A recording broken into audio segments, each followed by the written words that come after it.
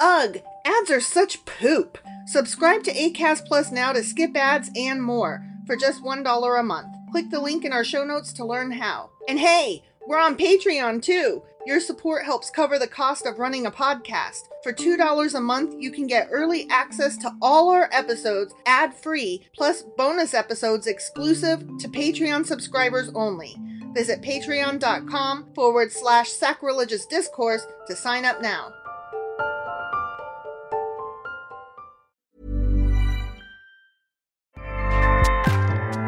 Acast powers the world's best podcasts. Here's a show that we recommend. Hey, it's Kat. And actually, it's Pat. And actually, we're randomly the hosts of a podcast called Seek Treatment. And Pat, tell them what's it about. It's actually a podcast about boys, sex, dating, and love. Each week, we invite an exciting guest. And we do our very best not to be boring towards them or even towards you, the listener. We try to say interesting things that are actually so hilarious that you laugh your ass off. And after your ass falls the heck off, we guide our guests towards the most important question of all. Who are you? Who are you? And who do you you want want to to be? So if you liked what this was, if you heard this and said, I love what this is, then like and subscribe to Seek Treatment. Acast helps creators launch, grow, and monetize their podcasts everywhere. Acast.com.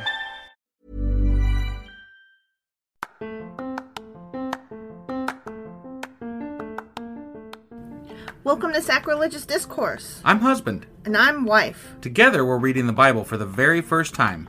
We grew up without religion and wanted to know what all the fuss was about. Well, what have we learned so far? That God is a dick, and apparently some people believe in talking donkeys? We're not trying to pass ourselves off as experts. Nope, we're just reading the Bible for the first time and giving our first take reaction. If you'd like to join us in this venture, you might consider starting at episode 1. Otherwise, jump in wherever you like. All right, let's go read the Bible. Yeah, let's get to it. Husband! Wife! Do you remember what happened yesterday? The chapter started with Ahaziah. Mm-hmm. Then there was lots of names and relationships and things happening. And then with Joash. Joash. Yeah, I actually got it all figured out. Okay. Okay? Yeah, hit me with it. Okay, so Ahaziah, right? Yeah. That's Asa's kid or grandkid or whatever. Okay. Yeah, because it was Asa and then, yeah.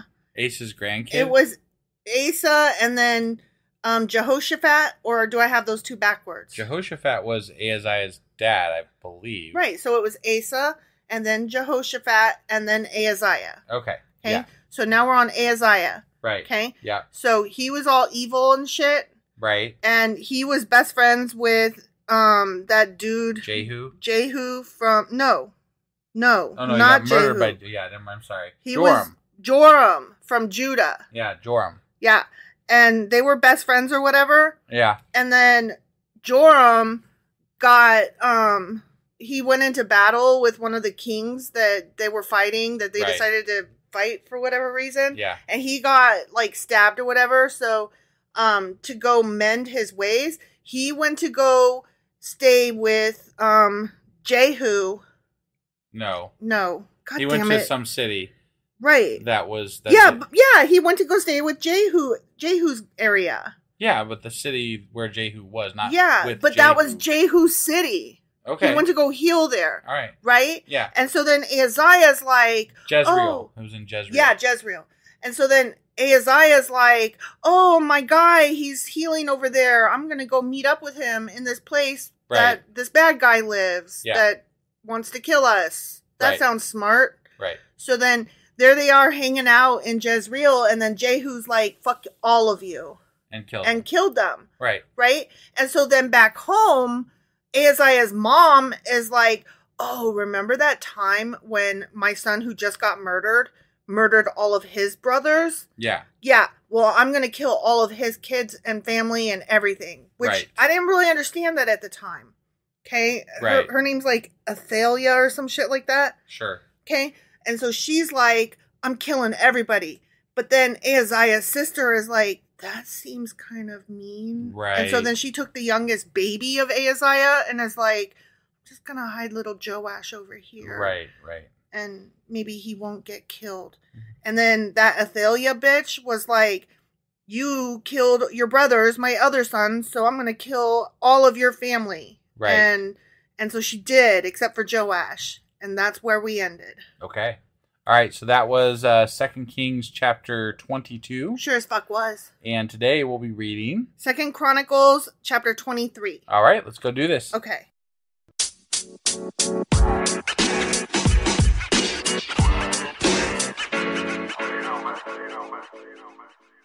Okay, 2 Chronicles chapter 23. Okay. And I forgot to say that Ahaziah's mom, Athaliah, Yeah. her husband is Jehoiada, a priest. Oh, okay. So she had no That's right. They business. were stowed away in the... Wait. She had no business being murdery. Oh, okay. Because she's married to a priest. So Got it. I don't know why she's all murdery. Okay. I thought she was married to Jehoshaphat. The one that, there's the one that stowed away Joash. She was married to a priest, I thought. Oh, wait. Yeah, no, you're right. Okay. My bad. Okay. Yeah, I did it again. Like, just as soon as I think I got a grasp on this, and then I fuck it all up. I'm getting it. I'm getting it. I mean, I pay attention occasionally, so I That's got you, I guess. Well, here's the thing. Like, after we got done, I went and I took notes. Yeah. So that I could have it straight in my head. But there's so many names that I forgot them all already. Right. So, oh well. What you gonna do? Right. I tried. Yep. Okay, in the 7th year of Athaliah, the bitch mom's reign, Yeah. Jehoiada the priest decided to act. No, you're right. Yeah. This is her son-in-law then. Right? Sure, maybe. Yeah. Kind of. This is her son-in-law because it's the He's a sister. stepmom though. She No. wasn't actually at whatever that guy's whatever his name was. What? Ahaziah. It wasn't this It bitch is? wasn't Ahaziah's actual mom. It was his stepmom. Are you sure? Pretty sure. Okay. Well, I don't necessarily believe you, but I have no reason to argue it, so I'll go with it. All right. But anyway, it doesn't matter regardless. Her son-in-law is the priest. Okay. Okay? Yeah. So Jehoiada, the priest, decided to act. He summoned his courage and made a pact with 5 army commanders. Azariah, son of Jehoram. Ishmael, son of Jehohanan. Fuck you. Azariah, son of Obed. Maaziah, son of Adiah. And Elishaphat, son of Zikri. And I'm not going to remember any of those. Right. But they're five men. He's military like, leaders. we got to get rid of this bitch. Right. So these men traveled secretly throughout Judah and summoned the Levites and clan members in all the towns to come to Jerusalem. They were like, we have got to do something. Sounds like a lot of people didn't like this lady. She was crazier than the bad guys. Right. And the bad guys were evil in the Lord's sight. So, Yeah. I mean, Right. they were bad enough. Yep. They all gathered at the temple of God where they made a solemn pact with Joash, the young king. He's only like 6 years old or whatever. Right. So I don't know what the fuck kind of pact they're making I mean, with a kid. Yeah. Jehoiada said to them, "Here is the king's son. The time has come for him to reign. The Lord has promised that a descendant of David will be our king. That is what you must do, kiddo. When you priests and Levites come on duty on the Sabbath, a third of you will serve as gatekeepers." Oh, I remember all this from the Kingses, remember? Yeah, right. Another third... Don't they toss her out of a window or something? Yeah, I think so. Another third will go over to the royal palace, and the final third will be at the foundation gate. Everyone else should stay in the courtyards of the Lord's temple. Well, if you've got a third, and a third, there is no and the rest of you. Right. Because 3/3 is a whole. Right. So what is the rest of you? They didn't do math very well back then. Clearly. Math was not their strong. They couldn't even count to certain numbers. So math is not my strong suit, and even I understand that when you add 3/3, you get a whole, and there's none left over. Right. Remember, only the priests and Levites on duty may enter. You said duty. May enter the temple of the Lord, for they are set apart as fucking holy. The rest of the people that are not one of the thirds that I just mentioned, right? They must obey the Lord's instructions and stay outside. Okay. You Levites form a bodyguard around the king, the kiddo. Yeah. And keep your weapons in hand. Kill anyone who tries to enter the temple. Stay with the king, the kiddo, wherever he goes. Murderous Levites. Levites. Yeah. They're making the Levites get out their little stabby stabs. Yeah. So the Levites and all the people of Judah did everything as Jehoiada the priest ordered. The commanders took charge of the men reporting for duty that Sabbath. Oh, they fought on the Sabbath. Damn! I don't know how I feel about that. That's a big deal. I feel like God wouldn't like that.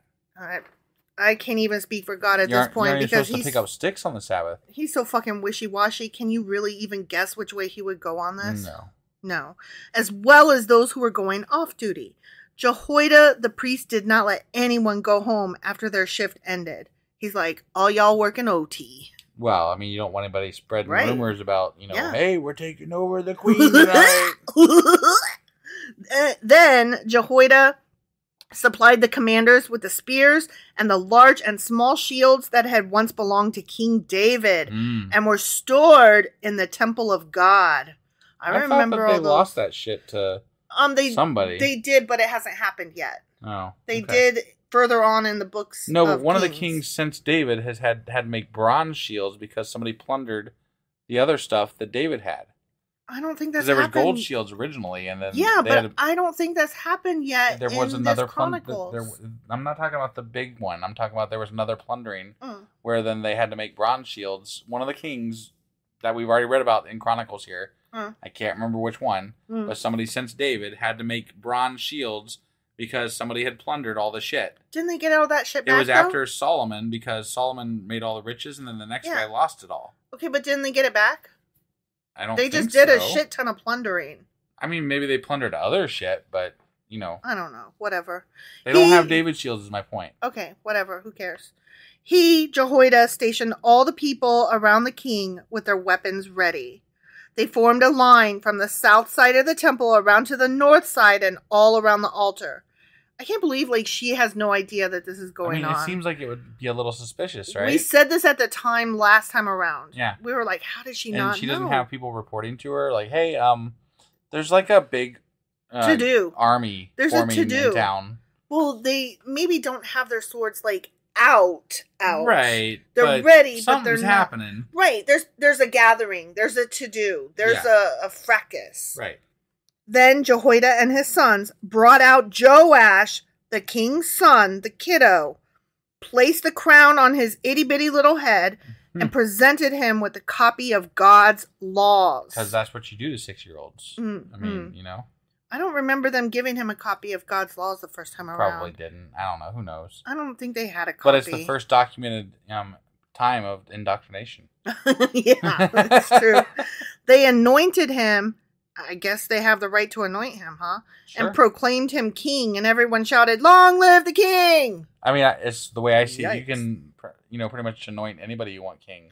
I think we did this before. Me and you anointed each other and decided we're right. kings. I think we did. Because anybody can be a king. And we were like... Have you done any kingly acts since then? I haven't. I haven't done any kingly acts. I'm trying to think. No, what would a kingly act be something bossy, or would it be something good and decent? I suppose it depends on what kind of king you are, right? Okay. Are you a good king or are you a shit king? I would be a good king. Did you destroy a share of pools or did you let people have them? Oh, I let people have whatever they want. Oh, okay. So, right. So there you go. You were a good king, but not to God. God probably would have smited you. I'm smote. But you're not smote, so I guess you're still reigning. But I'm not in David's line. Are we so co-kings? Does it even matter? Well, okay. Obviously. Got it. Okay. Because I'm just checking. I'm not king over you, and you're not king over me. Right. We king-a-ling-a-ding-dong together. We king around. Okay. Kings be kinging. Right, yeah. When Athaliah heard the noise of the people running and the shouts of praise to the king. Yeah, that'll give it away every time. Yeah. She hurried to the Lord's temple to see what the fuck was happening.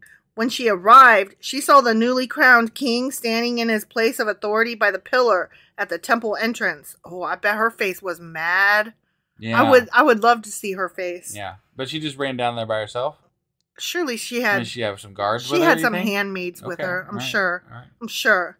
The commanders and trumpeters were surrounding him, and people from all over the land were rejoicing and blowing trumpets. singers, da da da. You know what I don't understand? No. Like, so there's all these people, right? And the thing they needed to throw off this shitty ruler is to anoint a king. Mm-hmm. Why didn't they just... I mean, like, what's wrong with just taking it yourself? Yeah, they could have done this at any time. Fuck cares about a king? Just take the goddamn place over. But they could have, but it took the one guy, the one priest, to put it all into action and make it happen. Sure, no, I get it. He was a follower of God. I suppose. But, like, why are we so hung up on symbology and symbols and things? Symbolism? You know, symbolism, yeah, sorry. Like, it just... These people could have thrown this shit-ass ruler out anytime they wanted to. Okay, you're asking that question, but yet we live in a country with lots of people who don't like the way... that's exactly right. I don't understand it now as much as I don't understand it for then. Because we go along to get along, and we're used to... It's easier to just go with what you're used to, you know? Yeah. Like, what, are you going to go insurrection? I'm not. I mean, no. Like, let's say Trump gets in office again. Are you going to go insurrection? I'll protest. Okay, but protest is not the same as, why didn't you just go declare yourself the president? I mean, if he tries to scrap the goddamn Constitution, I might consider... You are so full of shit. No, you won't. No, you won't. No, you won't. Whatever. No, you can't say things like that on a podcast. You can't tell me what I wouldn't do when it's not happened. I know what you wouldn't do. Do not. I do know what you wouldn't do, and what you wouldn't do is you wouldn't just be like, I'm the president now. I've decided. And that's the same thing these people are going through. All right. They have a method. They have a thing. Okay. All right. Singers, yeah, with musical instruments were leading the people in a great celebration. When Athaliah saw this, that bitch tore her clothes in despair and shouted, Treason! Treason! Oh, what a world! Melting! Just in case anybody missed that, it was treason. Treason! God damn it! Treason! Then Jehoiada the priest ordered the commanders who were in charge of the troops, take her to the soldiers in front of the temple and kill anyone who tries to rescue her. Wow. No, he didn't say go kill her. He just said kill anybody that tries to rescue her. No, I got it. For the priest had said she must not be killed in the temple of the Lord. I do remember that. I do too. Because they were like, we're doing this all on the up and up. This is the lady that got thrown out the goddamn window and then left for dogs to eat. I thought it was too, but I don't know for sure. Yeah. So they seized her and led her out to the entrance of the horse gate on the palace grounds, and they killed her there. Damn, they killed her with the horses. Yeah. She got horse poopy in her intestines. Then Jehoiada made a covenant between himself and the king and the people that they would be the Lord's people. And all the people went over to the temple of Baal and tore it down. Yeah, they did. They tore it the fuck down. That's what the good kings do. They tear down those fucking altars. And then they get rid of the Asherah poles. Right. They demolished the altars and smashed the idols, and they killed Matan. Oh, no. I did a scroll. You did a scroll thing, yeah. Oopsie. Okay. They killed Matan, the priest of Baal, in front of the altars. Damn. Whoever Matan is, like, He's never... the priest of Baal. I guess. Yeah. Like, I want to look him up. That's kind of shitty, though. You know, like, this guy's he's just doing his job, and he's like, all right, we're worshiping Baal this week. And then they're like, not anymore, and now you're dead. And recorded in history forever as an evil, evil motherfucker. So it just let it be known, apparently. I mean, God didn't technically sanction this, but he didn't say anything bad about it. God apparently is okay with killing religious rivals. So, yeah. Of course he is. That's shitty. That's shitty. He is a murdery, vengeful sumbitch. Right. I agree. I don't agree with that move. I think that's dumb. No, it's a douche move. Yeah. Quite honestly. Right. Jehoiada now put the priests and Levites in charge of the temple of the Lord, following all the directions given by David. He also commanded them to present burnt offerings to the Lord, as prescribed by the law of Moses, and to sing and rejoice, as David had instructed. I want to see some dancing, bouncing ding-dongs. That's what I want to see. He also stationed gatekeepers, but not keymasters, at the gates of the Lord's temple to keep out those who for any reason were ceremonially unclean. Yes. Like anybody who had just had sex, or anybody who was menstruating, or anybody who had just happened to be a vampire that sucked blood. Yeah. It's funny that they don't really mention the unclean thing hardly at all for ever. And then all of a sudden right here at the end of a chapter, they're like, and the ceremonially unclean are we going to get kept out too? Because he is the goodest good of the good that ever gooded. Yeah, we don't want to forget about that thing that they covered in detail. Yeah. But then didn't say another word about after that. Right. So then the commanders, nobles, rulers, and all the people of the land escorted the kidlit king from the temple of the Lord, and they went through the upper gate and into the palace, and they seated the little kidlit king on the royal throne. They probably had to give him a pillow, because if I recall, he's only 6. Yeah. So all the people of the land rejoiced, and the city was peaceful because Athaliah had been killed. The end. Right. Murder always rights a wrong. I mean, they made her sound pretty bad, so whatever. Yeah, no, they said she was bad. They didn't make her sound bad. They just said she was bad. Right. They said she was bad. She was no more murdery than anybody else. The fact of the matter is she was a woman. I mean, maybe she was, though. Maybe she was more murdery. But we don't know that based on what has been recorded here. Right. No, I agree. As far as we I also can don't tell, know that it didn't happen. So, but as far as I can tell, she was no worse than anybody else before her. Right. Because there was all kinds of kings that were like, I did evil in the sight of the Lord, but really, I got to rule for 30 plus years. Really, it just matters who you're, like, the winners wrote the book, so they can murder people and make it look like a good thing, and she can murder people and it's a bad thing. That's what I'm saying. So I think it had a lot to do with the fact that she was a woman. Right. They were like, I'm sure. She had a vagina. She can't be in charge. Right. That's disgusting. Yeah. What the fuck? Yeah.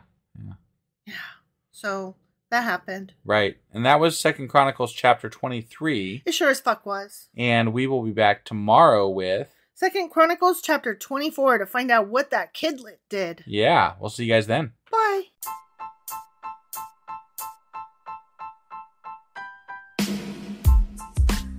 Hey, wife, I guess that's the end? But husband, that's just sad. It doesn't have to be. We are on lots of social media platforms like Twitter. Our handle there is sacrilegious_D. For D's nuts. Oh my God. Stop doing that. Anyway, we're also on Facebook, Instagram, and Pinterest. There's a link to all of our social media sites at our website. Ooh, we have a website? Yeah, it's sacrilegiousdiscourse.com, where you can also find a link to our merch shop. We have a merch shop? Yep. We have podcast-themed clothing, mugs, notebooks, and more, as well as an atheist and science-themed products. Wow, our fans should really go check that out right now. Definitely. They can get in touch with us by sending an email to sacrilegiousdiscourse@gmail.com. But before they do that, we could really use some help. Oh yeah? With what?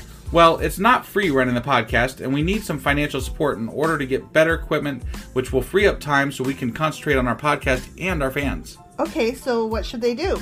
Head over to patreon.com/sacrilegiousdiscourse and sign up as a contributor on our podcast. Supporters there receive additional bi-weekly episodes that we record just for our Patreon members for as little as $2 a month. Also, we'd really appreciate it if you would like and subscribe on whatever platform you're using. And Apple Podcast reviews help us out tremendously. Like and subscribe. Leave an Apple review. Join us on Twitter. Support us on Patreon. That's a lot of instructions. Don't forget to say thanks. Thanks. Okay, bye.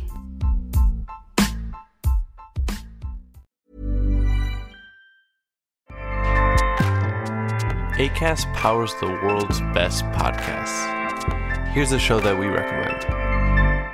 Hey, it's Kat. And actually, it's Pat. And actually, we're randomly the hosts of a podcast called Seek Treatment. And Pat, tell them what's it about. It's actually a podcast about boys, sex, dating, and love. Each week, we invite an exciting guest. And we do our very best not to be boring towards them or even towards you, the listener. We try to say interesting things that are actually so hilarious that you laugh your ass off. And after your ass falls the heck off, we guide our guests towards the most important question of all. Who are you? Who are you? And who do you want to be? So if you liked what this was... If you heard this and said, I love what this is... then like and subscribe to Seek Treatment.